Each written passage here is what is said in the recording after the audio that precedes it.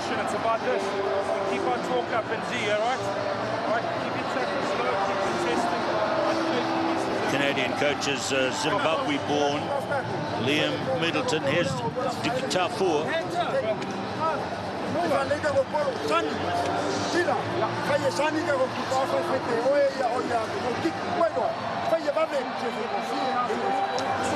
Dickie was the coach in 2007 when Samoa won here on a beautiful night with some fantastic rugby. But there's Tim Nanai-Williams in the middle of the screen. He's coming off the bench in this game.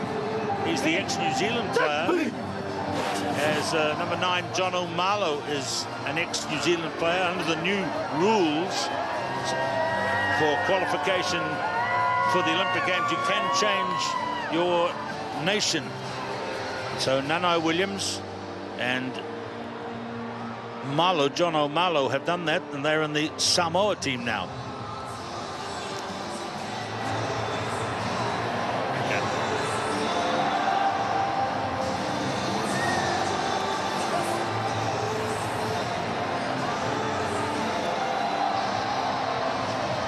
Come on.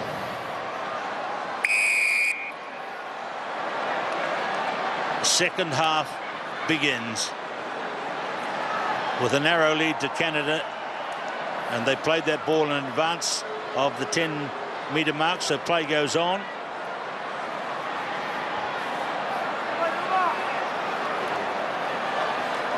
There goes White.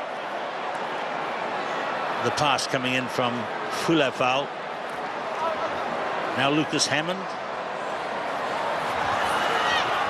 Oh, good run here by Moonlight. He's a big man. He's not particularly quick, but he's tough. And he gets there.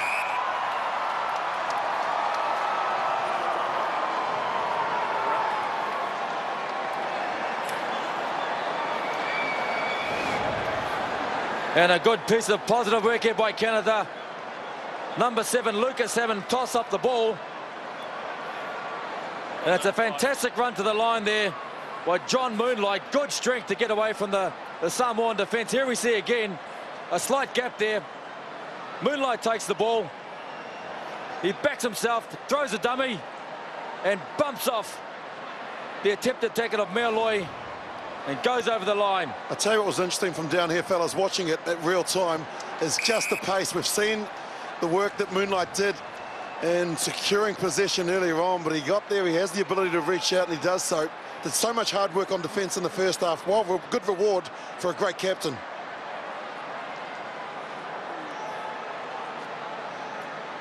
Thank you, Willie Losai, down on the sideline, getting the sideline view. 14 points to 5.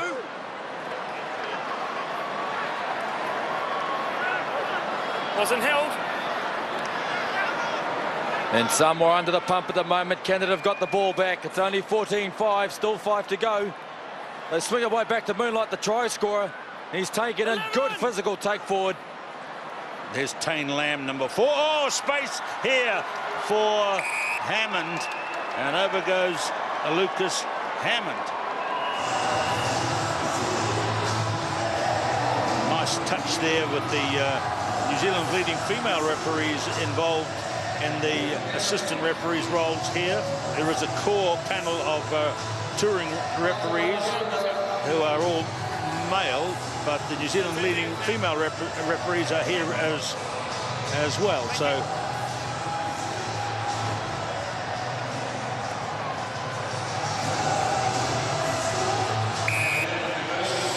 there's the signal from the try scored. Now Canada 3 converted tries, 21-5. And a nice little touch here right at the end of it, after Hammond scoring that try from Moonlight. He'd done the work and it was finished off. Congratulating his back for scoring the try after his hard work. So tough times for Samoa at the moment as they face a 5-21 deficit at the moment after scoring first. Now, here it is with Liam Underwood. He's had a few injury problems, Underwood, but he's looking sharp there. Nice pick up in midfield. Here comes Moonlight again. O'Connor trainer. Lolo Louis is on, and trainer number 5 and Moonlight number 4 getting a bit we're playing the scrum. Stroppy. 7. And there's Lolo Louis. The night they won the final here all those years ago, he kicked a glorious goal to win it for Samoa. Time is on. Bit of a veteran now at 33 years of age. Played in the 15s and the 7s World Cups. Fine. Sani Nue.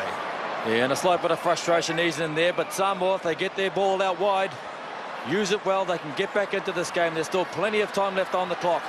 So running it here is Toloa. Back after injuries, a very speedy runner is Samoa Toloa. And that was the captain is on, Rupena Lavasa, another hardened veteran player. And it's stolen away this time by Harry Jones. Oh, man, knocked over in the background. The flag might go out for that one. Meantime, the try has been scored by Admir Jovanovic. And man was knocked aside in the background. Frustration, perhaps, for the Samoan team. We'll hear a report now from the referee's assistant.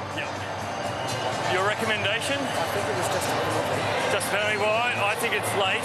I saw the corner of it. I think it's a yellow, especially after what we've seen. But thank you. Number 7 blue. Okay, 7 blue. 7 blue. And here we see the action here taken forward by Canada. Good work, out muscle. Oh, he's taken well out of play. And carrier. And the touch judge made a recommendation of nothing for that. See it in the background there. There's a fairly strong block by Lolo Louis, and for that, on the referee's recommendation, has gone to the bin. There he goes. 2 minutes out of the game. Frustration starting to take over, and that's been the biggest problem for Samoa over the weekend. Lovely work earlier, though, Dallas, by Connor Trainer. He got the initial turnover at the breakdown, and then from there, infringement from Louis and the try. Yeah, you're absolutely right there, Willie. They've run out of options, Samoa, and Canada are just taking the game to them. So, Samoa with Jonathan Marlowe. John O'Marlowe, the ex-New Zealand player, played one tournament up in Las Vegas a couple of years ago against the blue team. And now he's playing for them. That's a nice run by him. He's a very quick player. And Lavasa now gets it away to big Sam Franklin, who's off the bench. This is the ex-rugby league man. He's given it heaps. He's given it plenty. And gets the reward, Sam Franklin.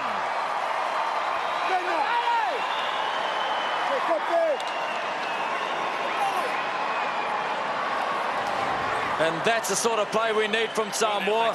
Sam Franklin injects himself into the game, pushes up the attempted tackle of Liam Underwood and just sets his sights for the line.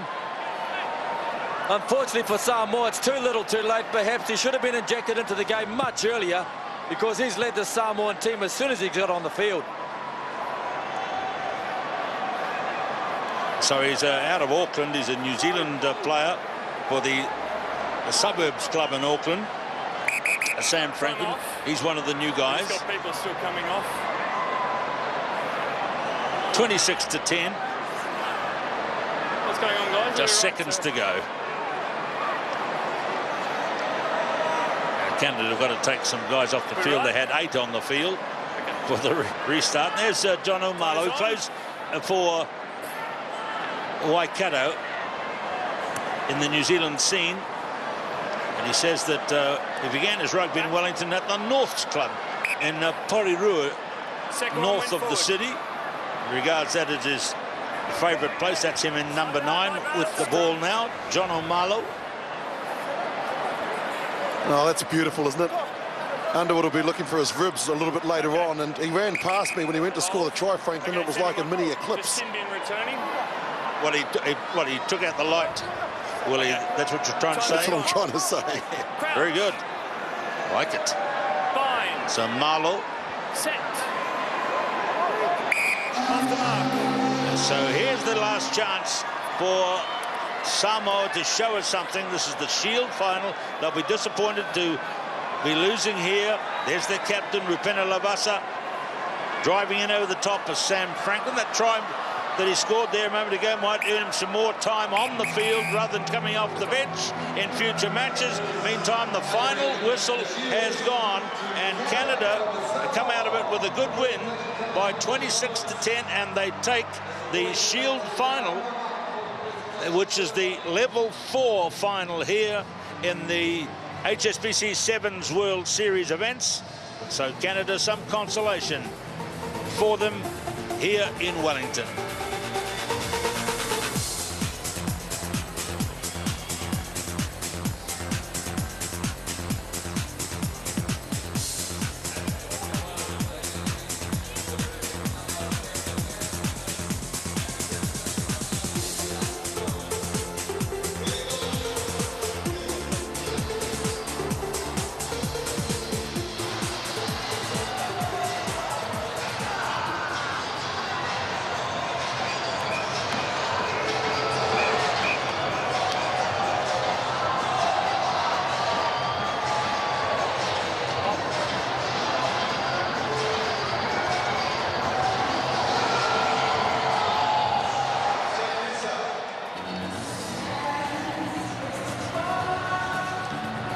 Presentation shortly for the Shield final. Remember, we've got 3 other finals and a 3rd, 4th playoff game to come.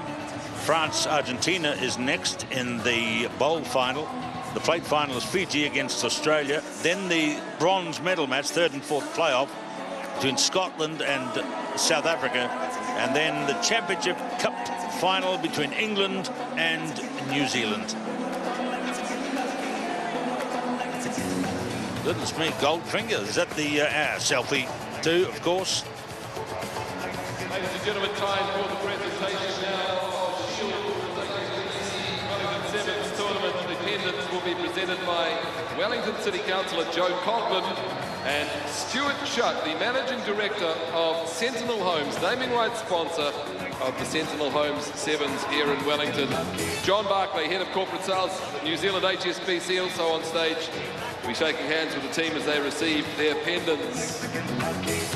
So let's bring them up onto the stage now. Samoa. So Samoa come up onto the stage. There is Joe Coghlan, Wellington City Councillor, making the presentation of the pendants alongside Stuart Shutt, the Managing Director of Sentinel Homes, the sponsors of the Sentinel Homes Wellington Sevens. And also there is John Buckley, the Head of Corporate Sales, HSBC New Zealand. So probably disappointment for Samoa, and they'll be looking to do better in the tournaments which lie ahead. Yeah, absolutely. They've got people like Tim Nanai-Williams, and he's another person that's going to have to step up as well. A lot of young faces in there, but they will do very well with this experience and take them into the future.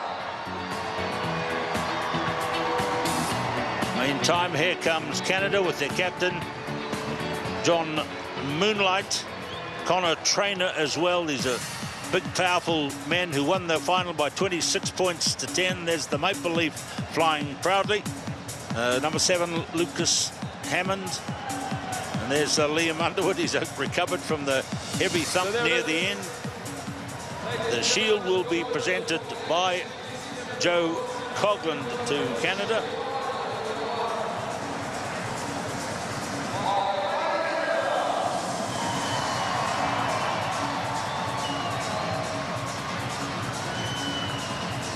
So there it is, round 4 of the HSBC Sevens World Series. The Shield competition has been won by Canada, beating Samoa by 26 to 10 on a sunlit Wellington afternoon. And in goes Captain John Moonlight, and there it is. Well played, Canada, in the Shield final.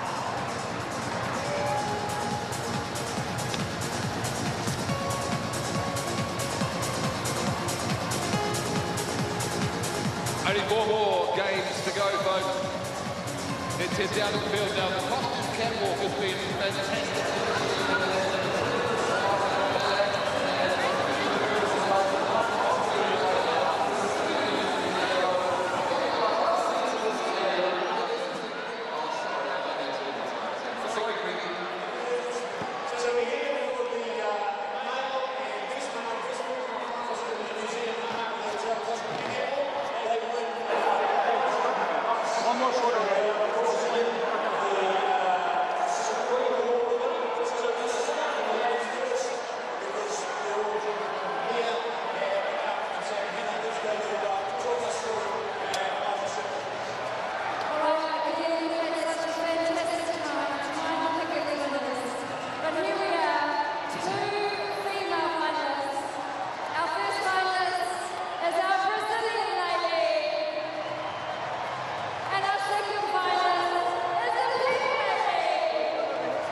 So there's the Canadian side, winners of the Shield here in Wellington. The 2015 tournament, they will take something from that, Canada, but a long way to go as they rebuild their sevens program under Leah Middleton.